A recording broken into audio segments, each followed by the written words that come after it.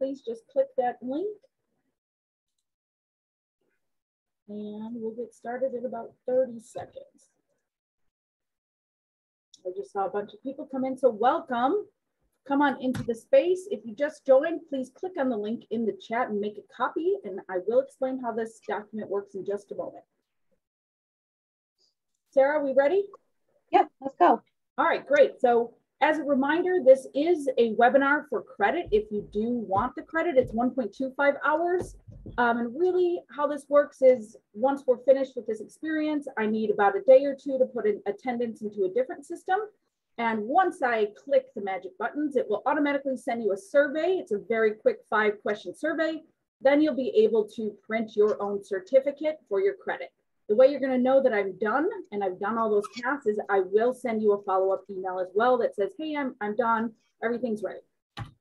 So let's get started. So welcome. This is guidance for administrators, but we also sent it out to educators as well. So hopefully we have both administrators and educators in this space, and it's really about what to look for in a 3-dimensional science classroom. I'm going to introduce Sarah Sleesman to come in and say hello really quickly. Sarah, come on in. Yeah, thank you, Rebecca. Hi, I'm Sarah Sleesman. I'm the Science and STEM Director, and I work with Rebecca, who does the majority of our professional learning here today.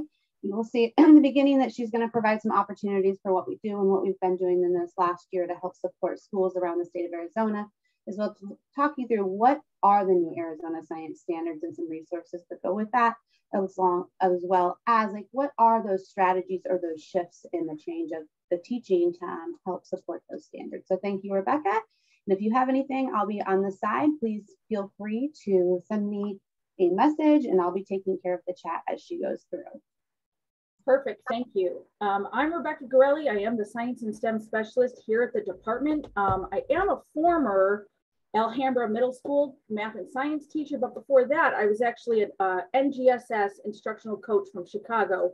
And I basically helped the Chicago Public School System do what I'm doing here in Arizona, and that's helping the district move towards transitioning to 3-dimensional science learning and teaching. And so my background is in instructional strategies having to do with the 3-dimensional science standards. So what we hope that can happen is through this experience, we want you to hear about it, learn about it, but then we want you to invite us to come out to your district. So what we're hoping to learn right now is who you are, what's your current position, and we are very curious about how you heard about this opportunity because we've been working on some strategies. So find the chat, introduce yourselves. Now that you know who we are, we'd love to know who you are and that you can see your colleagues in this space. So take a moment, find the chat.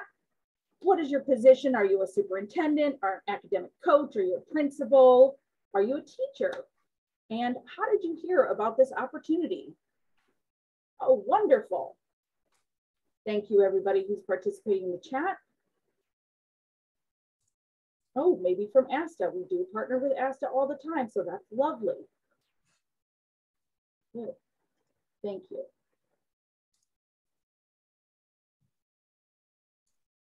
Perfect. Okay, so we have some principals, we have some curriculum coordinators. Wonderful. So we're all going to engage in this productive struggle today. And I just ask that we all participate as much as possible. We will have time for questions at the end. And thank you for being here. I'm just so excited. And I'm just going to gently push us along, but please continue to participate in the chat and let everybody know who's here. So thank you. One quick announcement is educators, if you're looking for PD, or coordinators, if you're looking for opportunities to provide your educators, we have 6 available online self-paced courses right now. And it's basically about watching our recorded webinars. We have a plethora of recorded webinars up, and it's basically getting folks to watch the content, interact with the content, and then we give credit for that interaction. So we do have 6 available courses. Also, if you are looking for us to come out to your district, we not only can come to your district virtually, we can now come face to face. And I will talk to you a little bit about that right now. We have been working very hard behind the scenes to help educators and administrators and coaches and everybody who influences science education in your district to understand the shifts in instruction that come with 3-dimensional learning. We have been to all of these districts. Sometimes we come for an hour, sometimes we come for 4, sometimes we do full day, sometimes it's virtual, could be face-to-face. We basically can tailor any professional learning opportunity to your needs. And the way it works, and we also go back. So we've gone to, you know, a couple of these places more than one time. So we can do some cycles of learning also. So if you're looking to have some contact with us, and I know I have some folks in this space who we have actually been to your district, all you have to do is contact us, and I'll go over how to do that in just a second. But really, we meet for 30 minutes. I sit down with a planning tool. I ask where you're at. I kind of get a temperature check of your district, ask what you want to focus on, and then we tailor a plan to fit your needs. So I hope you do take us up on that. So how do you contact us? Well, the document that I put in the chat, I'm going to go over one more time. I put it in the chat, click that link. What it's going to bring you to is what we call the webinar resource dashboard. Every time we have a professional learning experience, we build one of these with all of the resources we use to create the experience so that you can have all the tools in your back pocket. And the reason we ask you to make a forced copy is that way you have it all by yourself. You're not on the same doc with a million other people. It is yours to do with whatever you want. You can bookmark it, save it for the future, etc. Now up here are our contact information. So let me go to the dashboard. This is what you should be seeing. And what I'd love is if you have it open and you're ready to go and you're done, could you just put done in the chat? So I have a little anecdotal information of who's ready to continue moving forward. Glorious, thank you.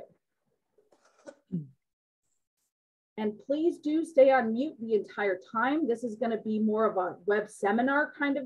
We're going to do a little bit of interactivity and we'll leave questions to the end. If you need help with technology, Sarah is going to be watching the chat for questions about tech and troubleshooting. Okay, most folks are done. So here we go. Here is our main contact information. If you'd like us to come out to your district, contact us. We'll set up a 30-minute meeting, talk about your needs, and make a plan to move forward. Okay, so how this works is throughout the presentation, you're going to see numbers that look like this on the screen. These are going to correlate to the numbers resource in this dashboard. So these are numbered, and it has all the resources I use to create this experience for you. If you would like a sample or a copy of the slides, we do have it here. It's the slide deck in PDF form. You are welcome to have that and take it and use it. And so the ones that are grade cells here are ones that we're actually going to open and we're going to use during our time together. The ones that are not grayed out are just resources for you that I use to create this experience. So I hope everybody understands the purpose of the dashboard. And here we go. I'm going to invite you to just read over our 2 goals for today.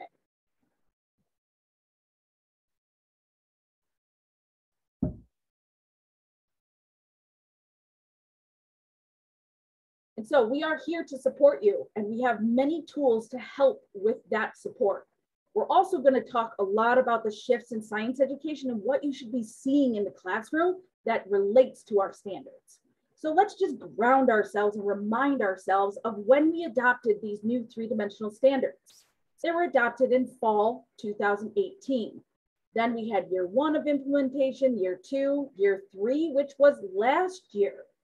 So last year should have been the year districts had been fully implemented the science standards, because that was the first time the Arizona Science Test was given, which is called AZ-Sci. We are going to touch upon AZ-Sci, but not until the very end. The reason I wanted to talk about the timeline is for you as the leaders in your district to consider and reflect as we move through this experience together. Think about, where is your district? Because technically this would be year 4. So just reflect in your mind the things you see as I engage you in this learning. Where is your district? What is going on in your district? What are you seeing in terms of science? And think about where you're at in implementation. And I want to also remind us of why we are all here in this space. And before we dive into those instructional shifts, I really want you to think about why we're here. And the reason we're here is to provide access to science literacy for every student that enters our doors, all students. And our goal is really to provide that access to science literacy, which is laid out for us in our 2018 Arizona Science Standards, which comes directly from this contemporary piece of research called the Framework for K-12 Science Education. This is one of the documents used to create our standards, and it talks about how we can engage all learners in scientific literacy. And so let's just continue. Another really large piece that comes out of this framework that's embedded in our science standards is the pathway forward for this access. And it's something called sense making, putting the kids in the position of the scientist or the engineer to actually figure out the world around them. And we're going to talk about sense making a little bit later on, but just to kind of ground us in the research behind how our standards were actually developed, this is a long history of research, starting with how people learn, and specifically how students learn science in the classroom. This was about 2000, this was 2005.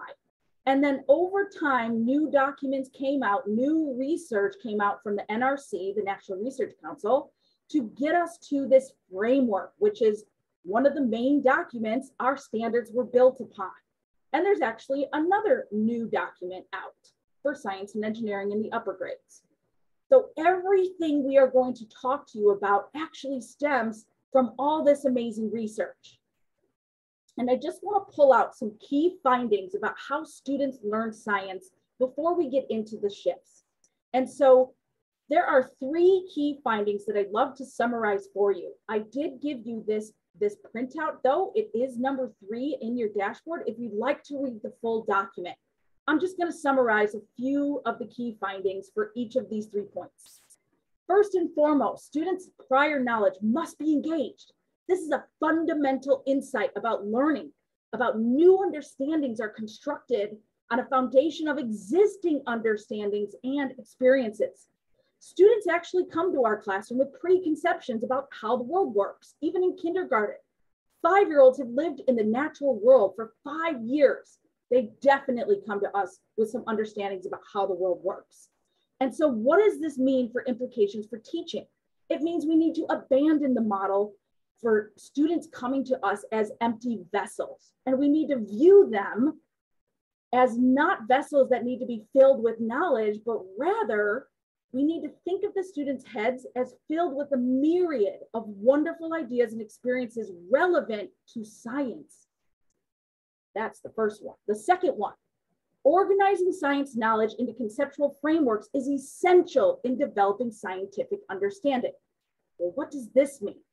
It means we really, if we want to develop understanding about how the world works, and we want to truly change the way students think about the world around them, the students need a deep foundation of usable knowledge that is organized in their minds as connected and a conceptual framework. So they know how things are interconnected and then they can make predictions. We call this coherence. We don't just teach one learning sequence on moon phases and then switch to living things. It needs to be constant and coherent and connected. So what we want to think about here is implications for teaching. Moving away from thinking that science is just about memorizing vocabulary and a list of terms and facts. Science is deeply interconnected. And if we provide a conceptual framework for understanding, kids can make sense of the world around them. And finally, metacognition. Learning to monitor one's own thinking is essential. And this, I'm sure we all know, a metacognitive approach, thinking about our thinking for instruction, can help students learn to take control of their own learning by engaging them in understanding where they're at, how their ideas have changed, and moving them forward. And so let's dive into, now that we kind of understand the research behind our framework, which was actually used to build our standards, I'm going to immerse you in a comparative classroom study. So what we're going to do is we're going to look at 2 cases, and they're not very long, they're pretty short. We have a traditional style classroom that maybe was a little bit old school that we still see in classrooms today versus a classroom that has embraced the shifts in instruction. And to help your brain make sense of all of this, here is the task. We're going to go into what we call the alone zone, which is you committing to your own thinking by yourself before sharing with anybody else in the group. So the alone zone will be you by yourself for 12 minutes. You are going to go to number 4 in your resource document. So let's all go do that. Here it is, Classroom Case Studies. And it is a forced copy again, because I'm going to ask you to interact with the document by yourself. So I don't want anyone sharing. This way you can edit the document, you can highlight the document, you can interact with it. So if you are ready, please type ready in the chat. Ready means you have the vignettes open and you are ready to begin. And I'll explain what we're going to do.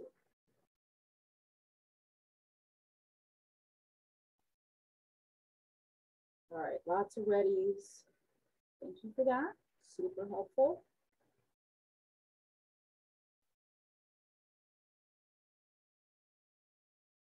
All right, perfect, thank you for the feedback. Okay, here's our task in the alone zone. So you're gonna immerse yourself in these case studies. And you're gonna use the highlighting tool. As you read through the case study, highlight what the teacher is doing in yellow. Highlight what the student is doing in pink. Underline the science. So here is an example of what it should look like when you are finished. I use the highlighting tools. I use pink, I use yellow, and I highlighted the science. So that is what we're going to do. I ask that we go into the alone zone and put that reflection hat on and consider these questions. Where do the questions come from? Who is involved in figuring out how to answer the questions? And how do students get to that explanation? What is the role of agreement, disagreement, and consensus? So just think about this stuff as you engage in this task.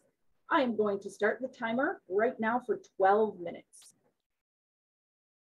So right now we should be highlighting, underlining, and I'll put the instructions back up.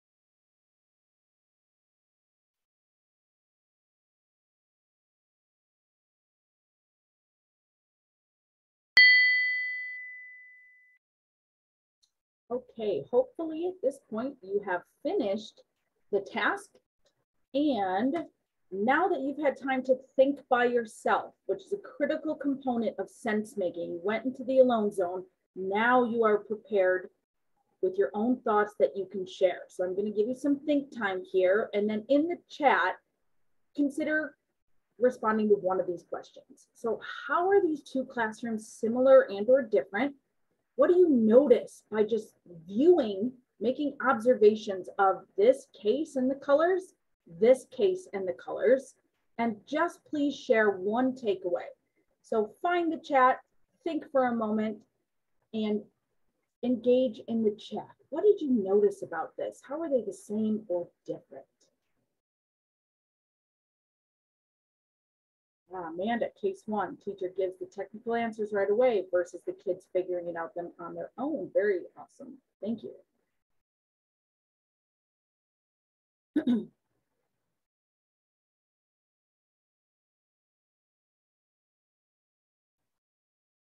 We see more pink on this side.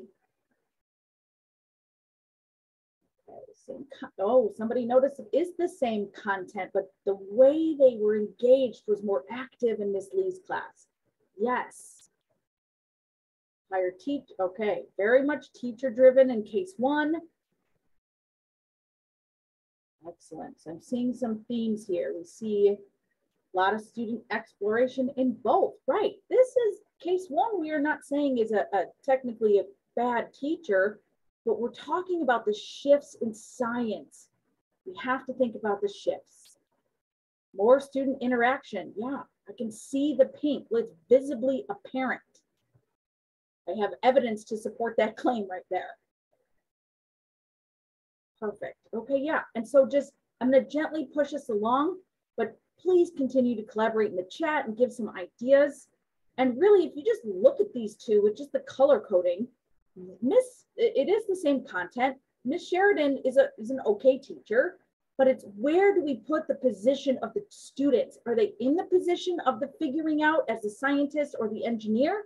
Or is it the teacher front loading and explaining everything? And so what research says is if we really want kids to make sense of the world around them and be successful and apply science in the real world, then we definitely have to shift instruction to Miss Lee's sort of style. And so that's the hole we're going to go down and travel through right now, is how do we take something so traditional, same content, and how do we actually shift it to be more student in the position of the scientist, where they are figuring out the world around them and sense making with their peers, rather than having the teacher be the sage on the stage. We want the teacher to be the guide on the side. And let's talk about two labels for instruction. And so if you think about instruction as a continuum, on one side of the continuum, we have what's called the information frame.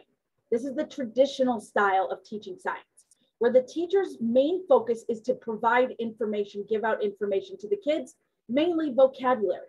Students are positioned to just focus on memorizing those facts and knowing that information. Science is just this, it's portrayed then as this body of isolated terms that we just need to define. And assessments are only focused on the right answers. Think of multiple choice and just simple close-ended questions. And what we learned about science over the years is that this frame was actually asking students to just know about science. And come to the other side of the continuum with me. On the other side is what we call the sense-making frame.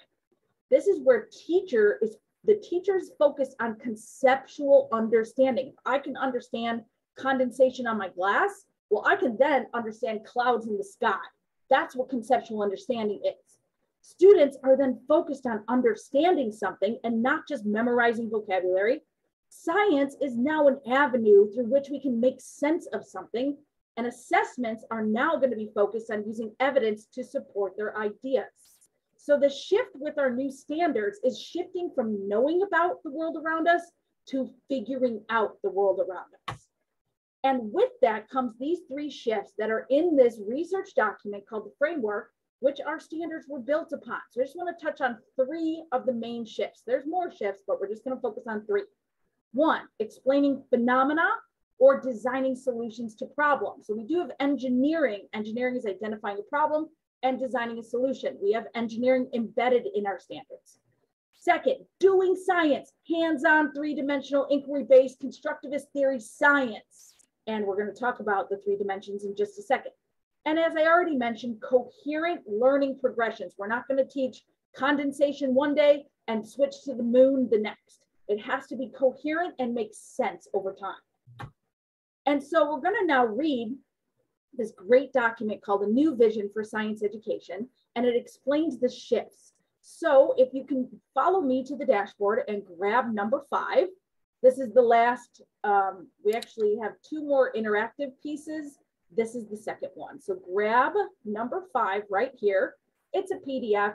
You're not going to highlight anything. You're just going to read it, and then we're going to come back together and talk about it.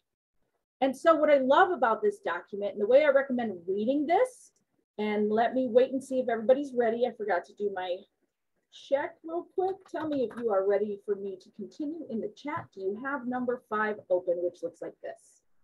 Perfect, thank you.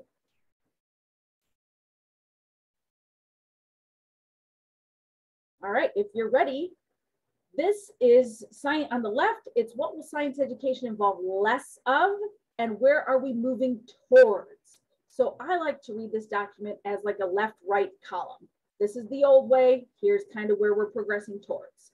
So we will have 3 minutes to read this document. And then when we come back, we're going to engage in what's called a waterfall chat. And I'll explain how that works when the time comes. So think about 3 to 5 items that really stick out to you about the shifts of science education. Okay, 3 minutes alone zone.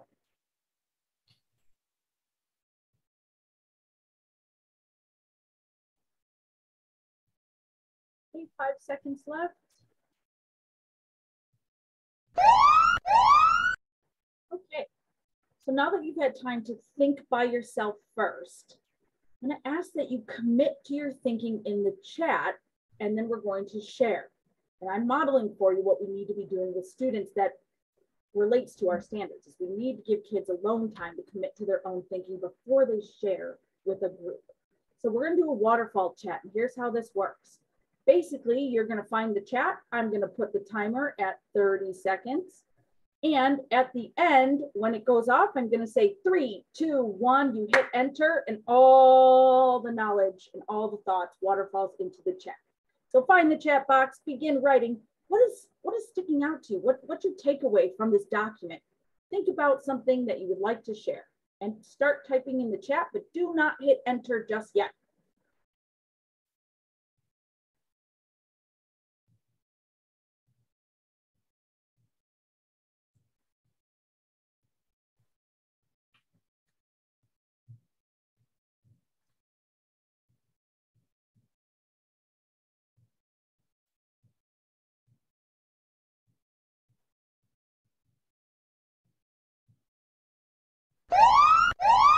Okay, so I'm going to count down and hit enter. 3, 2, 1, go ahead. Let's see. Asking questions, students focused, teacher driven. Yes. Variety of sources, student lenders. Yes. Okay, I'm already seeing a pattern in the data that you presented in the chat. Students are doing, students in the position, students not teacher driven, more authentic. It is how we learn ourselves. Thank you, William. Fantastic. I agree with you. Look at students as curious. Yes, let's make them curious so that they wonder and they can ask questions and then figure out the world around them. Oh, this is beautiful. Thank you. So I'm just going to gently push us along. Please feel free to continue. And I just want to, with this shift, we actually did the same thing with teachers down in Coolidge, but instead of a waterfall chat, we asked them to make a word cloud. And I love the word cloud because it really gets at the heart of how science has shifted. And this is what we should be seeing in classrooms.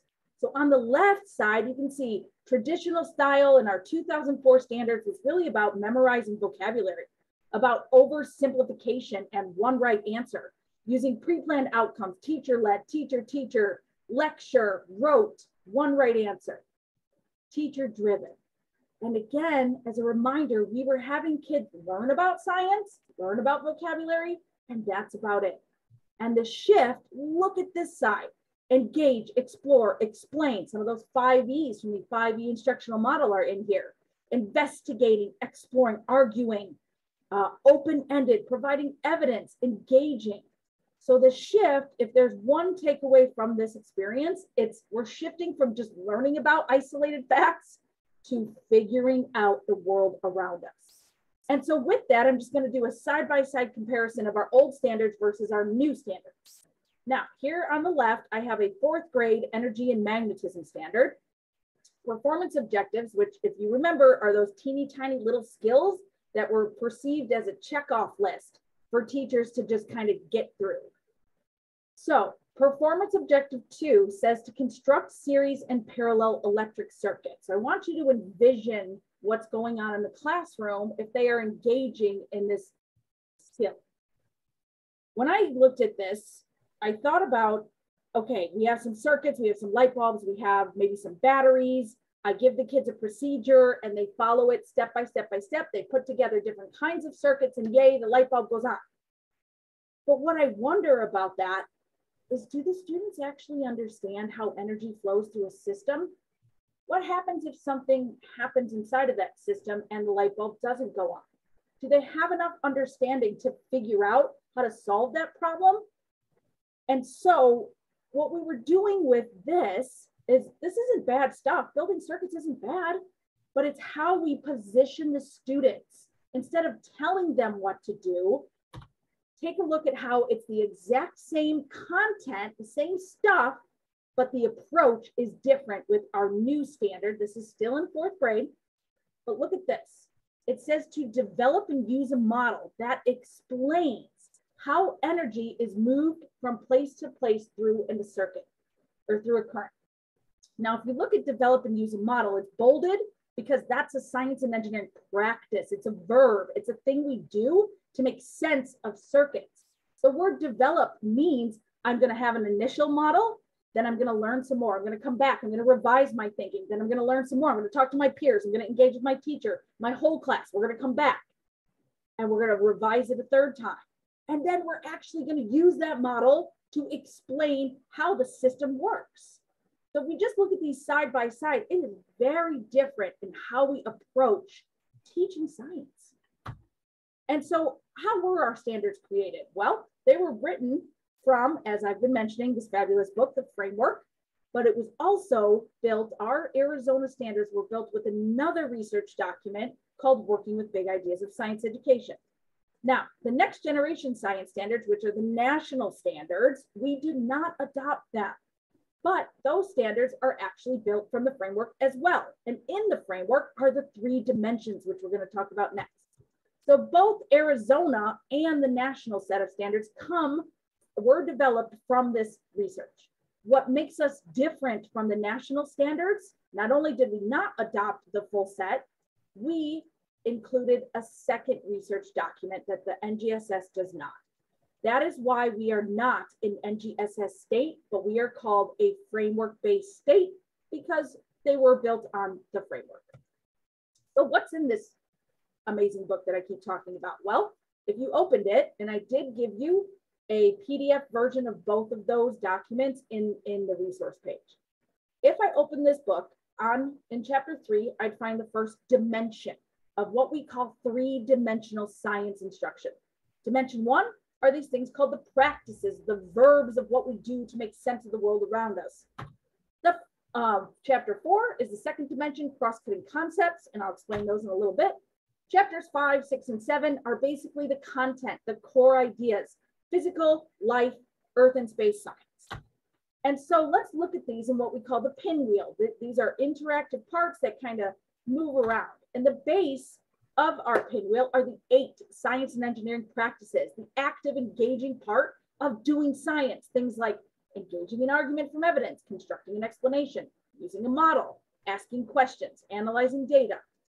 Then in the center, we have 7 cross-cutting concept lenses through which we want students to think, to gather evidence about a specific phenomenon.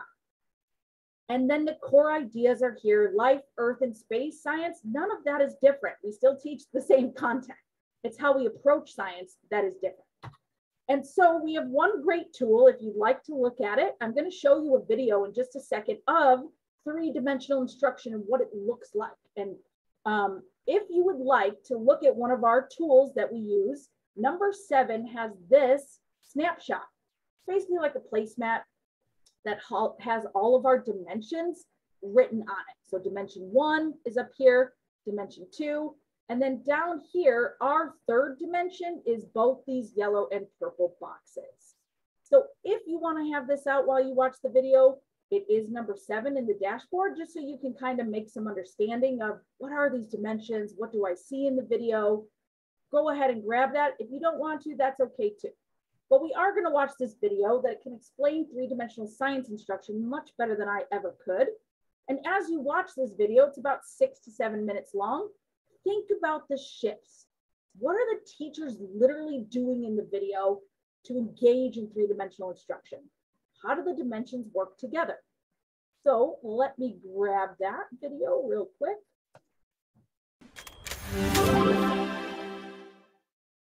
Okay. It's 1.2. When we learn things, it isn't for memorizing a piece of information. Just reciting science facts or principles is not what we want children to be able to do. We want them to be able to go out in the world and make sense of novel phenomena. So making sense of things really is engaging in a performance and saying, I need to construct an explanation of why or how this occurs. Okay, let's get started. Are you ready? 56. Throughout the 2 days, I want you to engage as the scientist, you as the student, you as the learner. If it was room temperature water, would it be behaving in the same way? What's the science behind this? What's happening? As teachers start focusing on the next generation science standards, they will be able to help students see science as it really is, that it's not just a set of steps and procedures. The real hope is that they can make a connection between what we do in the modeling of performances of science and what they do in their classroom.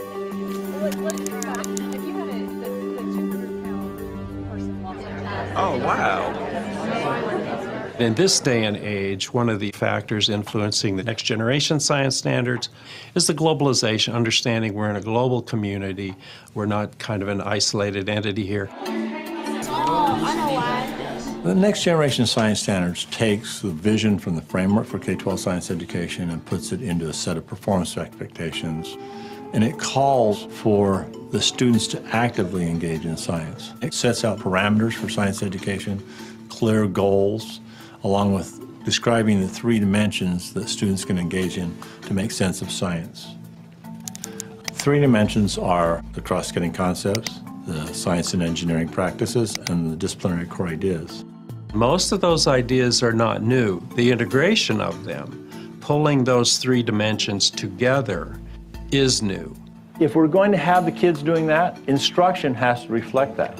What I'm walking away from today, kind of a big shift for me, is we can focus in on something very specific to help teach a much broader, bigger idea, that it actually helps the students be able to do that application to new scenarios, new situations. Cross-cutting concepts. There's 7 of them. The way we've organized them is around causality, structure and function, systems, scale and proportion, change and stability, matter and energy, and then the last thing, patterns.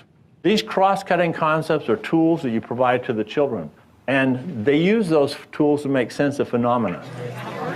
So we're looking for changes in the system. There's condensation on the outside. The cross-cutting concepts are a way of organizing the phenomena in terms of what the system is that's being studied. What did you define as your system? We included in our system also the surrounding air. The idea that there's a cause-effect relationship. What's causing the cloudiness? It's causing the bubbles to come off of the ice. It's going to get pushed in the direction of the wind, right? And finally, patterns used as evidence to support their explanations. So to me, the pattern is just the fluttering back and forth, right? Do you have a question in mind? Why that pattern, that The back and forth pattern? What if we change the direction of the flag? If we turn it this way? Okay. I want to go inside and just make a little paper flag that we can blow on and manipulate. The practices are a set of things that children do in engaging in science performances. Asking questions right here, that's what students do. As a professional teacher, you have to create an environment in which students are asking questions that help them make sense of things. Ready? 150. Why doesn't that ball return to that exact same level that you dropped it? Engaging students in the practices really does pique their curiosity, and it helps them have a desire to go out and have more questions about the world, which asking questions is a practice. So it's something we want them to be able to do, to be able to discover more about the world. What else contributes to it not reaching its maximum height that it started at? The pull of gravity. Gravity is still pulling it back down even though it's bouncing up. As learners, using evidence and using that evidence to construct explanations is important. I think having those experiences will really help students own the content. More bounce, more energy in the bounce, and that's really the kinetic energy. The last dimension of the core ideas, and there's nothing new here. We don't want kids at the end of instruction to recite the core ideas.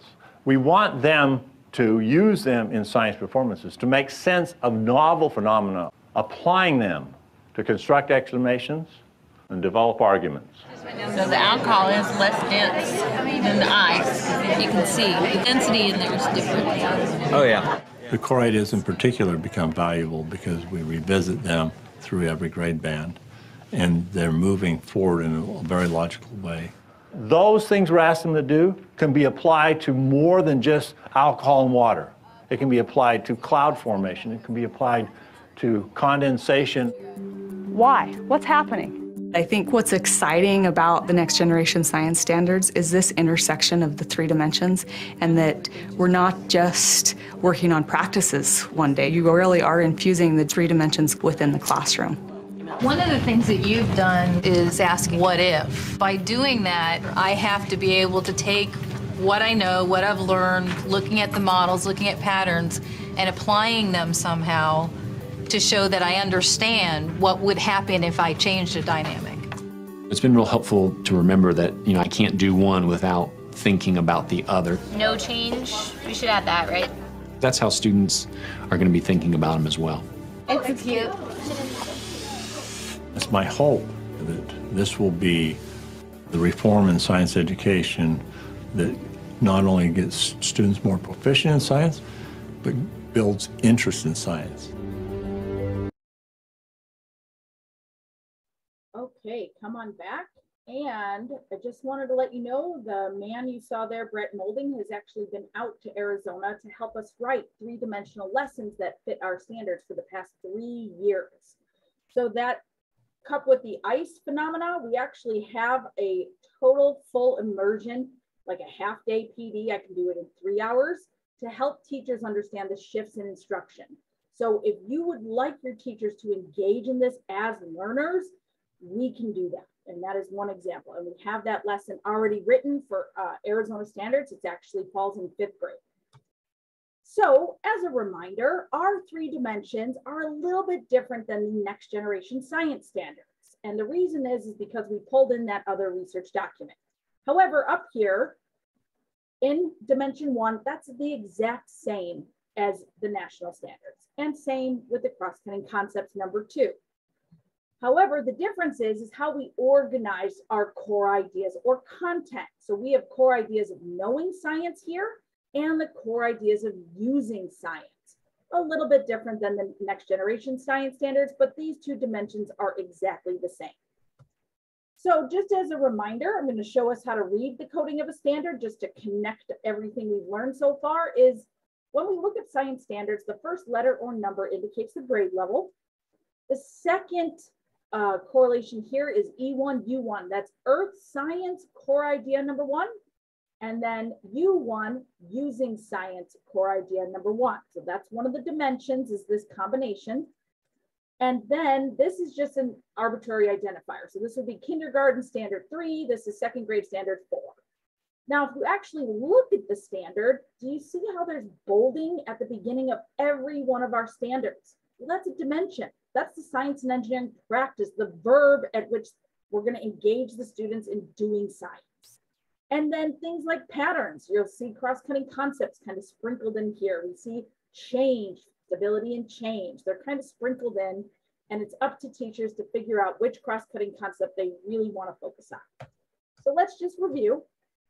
E1 comes from here. It's Earth Science core idea 1, having to do with the composition of the Earth. And then U1 relates to this in the snapshot. I just want to help connect those ideas with the dimensions.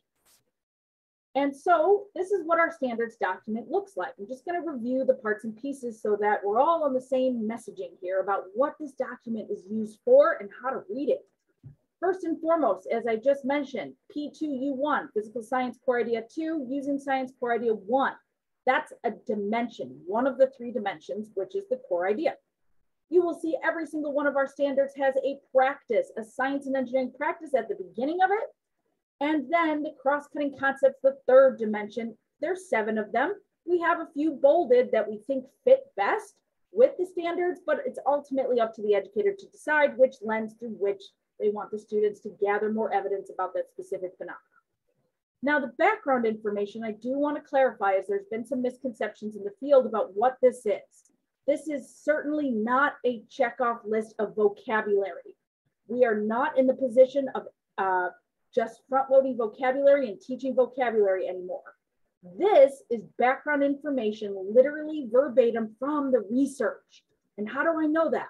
Well, there's in-text citations that help me understand that. Number 2 means it came from this research document. And if there's a number 4, that means it came from this. So this is actually the research that was used to create the standard on this side. It is not a checkoff list of vocabulary to teach. Same for high school. So they have something a little bit different. We have 28 essential standards, which are here. And then we have plus standards, which are there to go a little bit deeper and allow districts to create different course pathways. That's why they're there. And everything else is the same for high school. That's the only difference. And so let's talk about how science actually works. We're going to watch a 1 to 2 minute clip of this, and then we're going to move on to the last portion of this, of what should you see in the classroom. So I want you to watch this and think about what you see in your classrooms across your district of how educators are engaging students in science.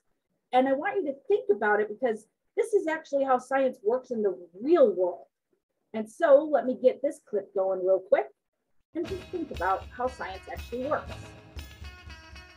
A couple years ago, a group of citizen scientists from the Western Cave Conservancy discovered a large, odd-looking spider in a cave in southern Oregon. They sent it to scientists in California. Recently, those scientists declared that spider a new species, Trogloraptor, and a member of a new family of spiders. Sounds straightforward, right? Wrong. Science definitely is not a linear step-by-step fashion. And science is unpredictable. It's dynamic. And I don't think it ever concludes. It just keeps going. To communicate the real process of science, Judy and her colleagues developed this science flowchart to better explain how science works. You may start in one area and you find the need to communicate with the community of scientists that you work with who might have additional or other ideas, and all of that helps to shape what science is and how we go about the process of science. So let's take a look at the Trogloraptor discovery flowchart. It's less like a linear process and more like a pinball machine. Let's follow the path using the spider that the citizen scientists found as the pinball. They sent it to scientist Tracy Audizio, who is very curious about what lives in caves. She examined it for about 2 hours one night, trying to identify it by making observations and conferring with a colleague. They were stumped. Okay. We are actually going to come back because I think you got where we're going next. What we see in classrooms today is a linear way of teaching science. And that is actually known as the scientific method. The scientific method you will not find in this research anywhere. So I want to introduce you to another research document. This is called STEM Teaching Tool number 32, and I did provide it for you. It's number 10 in your dashboard, but I pulled out my favorite paragraph from this research. So I'm going to invite you to read over the screen really quickly of what this says.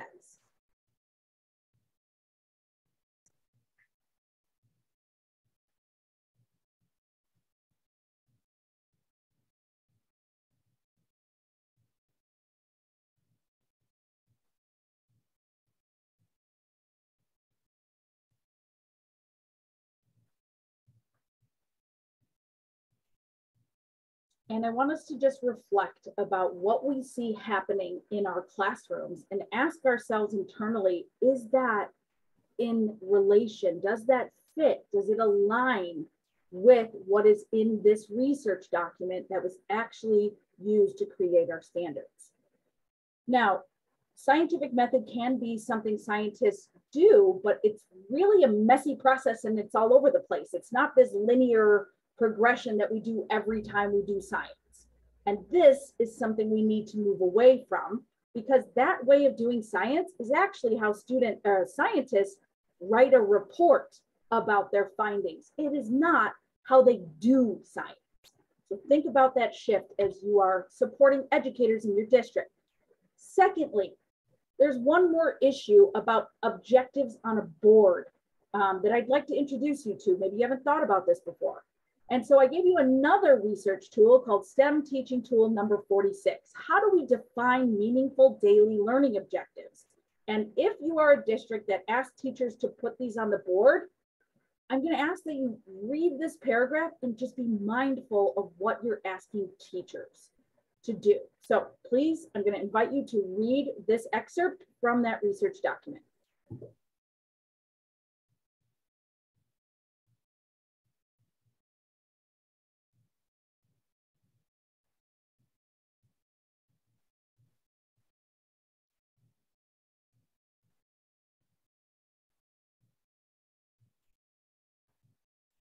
And so again, when you are supporting educators, reflect on what you've heard in this presentation today and what you're asking teachers to put on the board, if that's an, a mandatory thing. If not, okay.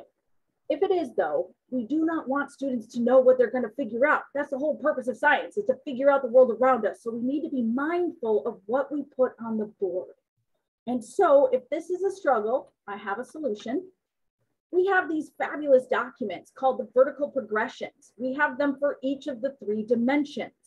Now, if we're wondering about what could be used for objectives on the board, this is the tool. These are called elements, specific pieces of knowledge and skill that make up that practice, and they're grade band appropriate. They increase in sophistication over time, but if I'm asking students to develop and use a model as one of the practices, these are the things I could put on the board if I needed to put something on the board. It does not give away the content, the core idea of what they're going to figure out.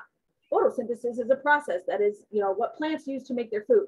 We don't want to tell students that because their job is to figure that out through the 3 dimensions. So just be mindful of that.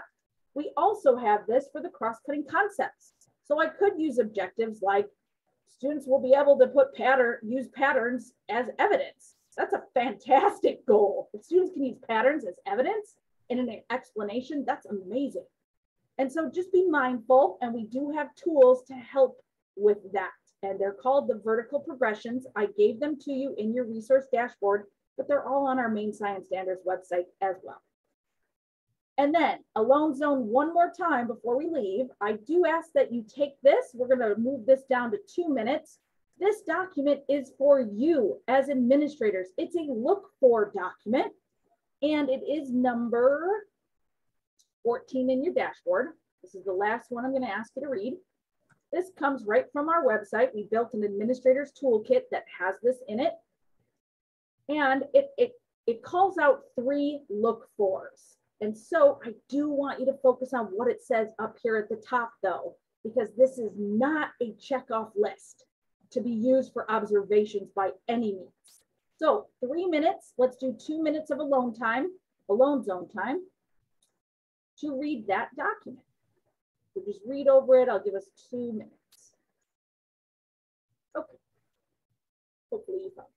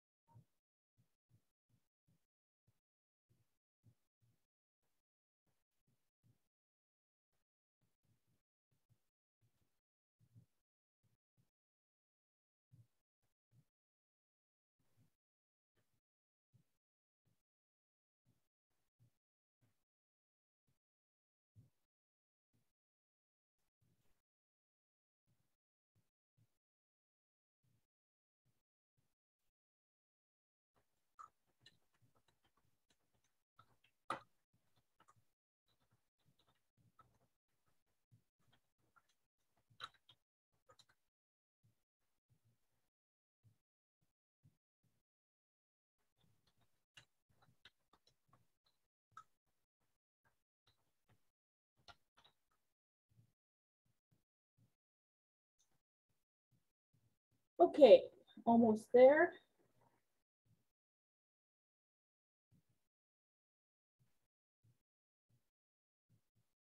All right, and for our remaining 5 minutes, I'm going to break down what you should see in a classroom that aligns with our standards.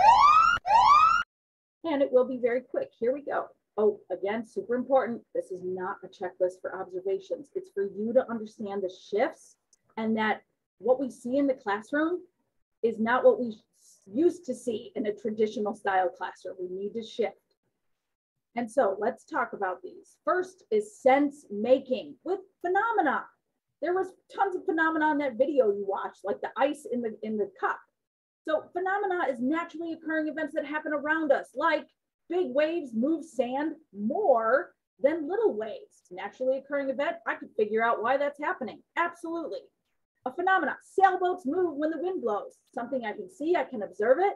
Can I explain what's causing it to happen? Absolutely, that's science. Leaves are darker on the top than the bottom. Maybe you didn't know that, but that's true of leaves. And there's a reason for it. So we can figure out why that's happening. So we are not seeing phenomena in our classrooms, or if it's engineering, we should be seeing not a phenomena, but a problem to solve. And we should be seeing the science engineering practices and the cross-cutting concepts. So again, we need to flip it upside down, put the students in the position of the scientist with the teacher as the guide on the side, not the sage on the stage. Look for 2, making thinking visible. Notebooks in the classroom, visible thinking. Any way for kids to do this. How do we elicit their initial ideas, have them engage in opportunities to show us what they know? We have to think about it and giving them time to revise models. That's what develop means, not just one and done. We're going to revise it over time. So how are we making thinking visible? Notebooks are a great way to do that, but educators need to understand the structures through which to have students make their thinking visible. And finally, the third one, engaging all students equitably in a science community and culture that values every human. So sometimes in traditional style classrooms, we see what's called the IRE talk pattern. The teacher asks a question, student raises the hand, gives the proper response, the teacher evaluates it right on cue. That is what we need to move away from. We need a different pattern called productive talk, which is about the teacher poses something, one student answers, then connects to another student. Can you add on? Can you clarify? Can you provide evidence? We have to build discourse in our classrooms. So things like student talk. If we do have a whole discourse PD, if your teachers would like to engage in that, we have one that's about 1.5 hours to 2 hours. We can come out and show them how to do this with students. And again, I did give you this resource. These are 9 talk moves that we use in the classroom to help with science thinking. But again, it's not me talking to the students. It's student to student to student to student to student, then back to me. And I'm the guide on the side. And so thinking of your districts, what instructional model do you use for science? Do you use the 5E instructional model? Do you use culturally relevant? Any of these. There are place-based, model-based, project-based, inquiry, all different kinds of instructional models fit with our standards. But we have to have some sort of model that is based in inquiry. And again, I gave you the research brief behind this. It's number 16. One more reminder is we do have recommendations of minutes. So if we really want students by the time they get to 5th grade to understand the world more deeply around them, we definitely need to have minutes allotted for science. This is recommended. It's in our standards document. And remember that our science standards inform the new science test. So we do not advocate for teaching to the test. We advocate for shifts in instruction because the science test will actually have phenomena. They have to provide evidence. They have to manipulate things and think. They have to figure out what's happening. And so if we can shift instruction, then we do not need to worry about how our students will do on this test because they will be equipped with the tools and be empowered to be successful. And one more thing, on our main Science Standards website, we have a whole administrator's toolkit and a plethora of recorded webinars and online courses. So that is all we have for today. I will stay on for questions, but thank you for being here. I hope you found some useful tools. And again, if you want us to come out to your district and tailor something for your needs, just email us to get the process started, and I will walk you through how it works. So thank you for being here. Reminder that I will be sending up a follow-up, and you will get your certificates through ADE Connect. So if you'd like to stay on, you're welcome to stay on. We're going to use a strategy called STACK to build a virtual line. Thank you all for being here. If you have a question, all I'm going to ask is that you type STACK into the chat, and that way I can call on you. And we'll stop sharing and we will stop recording. I can't find the button.